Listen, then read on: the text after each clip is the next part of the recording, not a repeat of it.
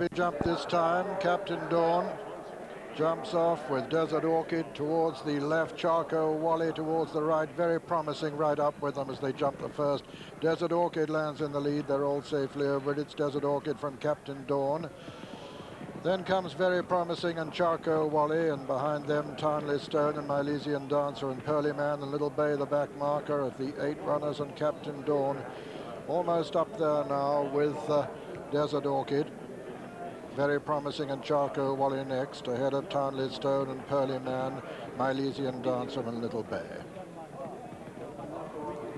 As they run to the 3rd fence, the winners of 82 races coming to the 3rd fence with Captain Dawn on the far side nearest to us. The grey lands in the lead. Desert Orchid, Very Promising next, then Charco Wally, then Pearlyman, and then Tarnley Stone, Milesian Dancer, and Little Bay all together.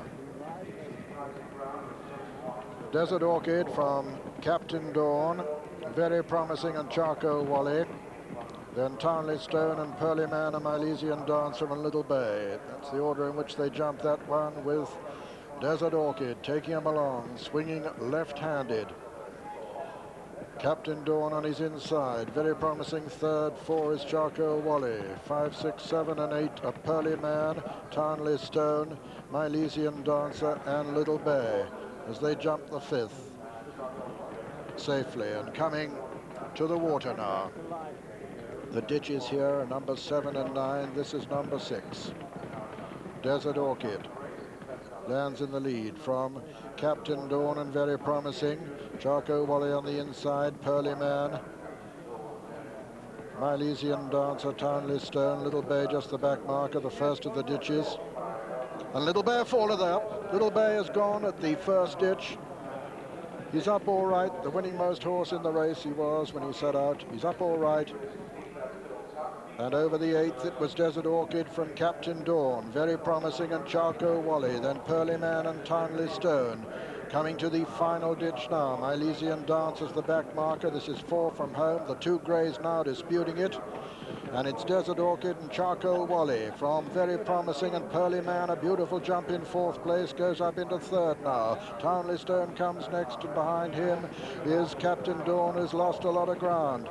And now it's Desert Orchid with 3 to jump. Charco Wally on his inside, then Very Promising, then Pearlyman going strongly in 4th, Tarnley Stone in 5, and the rest are virtually out of it now as they come down towards the next, with Desert Orchid, Charco Wally, Very Promising between horses. On the far side, Tarnley Stone and Pearlyman still going strongly in behind them as they come down to the next.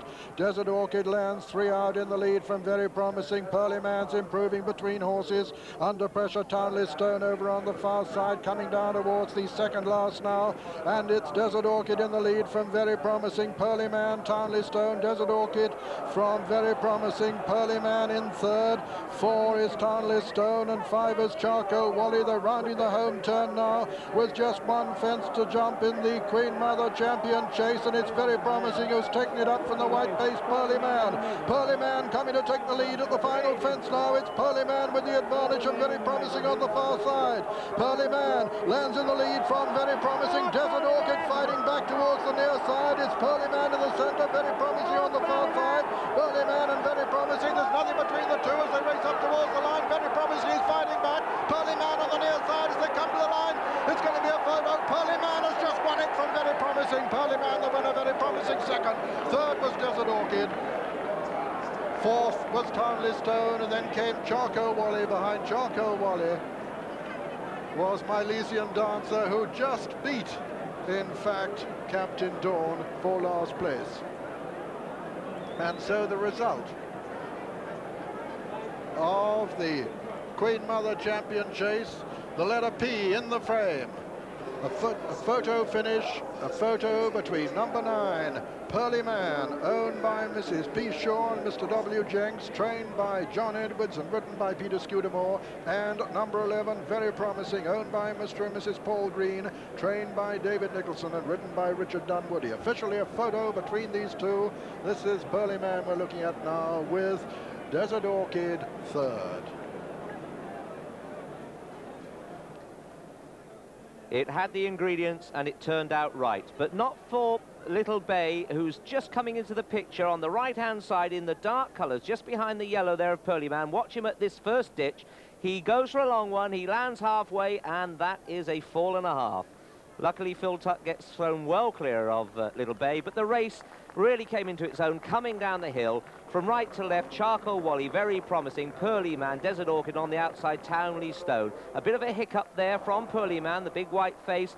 Skew just gets him on an even keel. He doesn't want to get shut off here on the bend. Very promising, and Richard Dunwoody going for home. Desert Orchid just starting to come under pressure, and here Pearlyman ranges upside. Skew would have ridden very promising, the horse on his inside in the last 2 years here when he was placed in this race, and also the Arkle. But going to the last, it looks as if he got it in safekeeping. He got close and very promising, got back into the race, and now it's desperation stakes. In fact, the grey Desert Orchid looks as if he still might come back in. But here, faced with the hill, Skew with his head down, opposite Richard Dunwoody, riding in the same style, two very good jockeys, going for the line.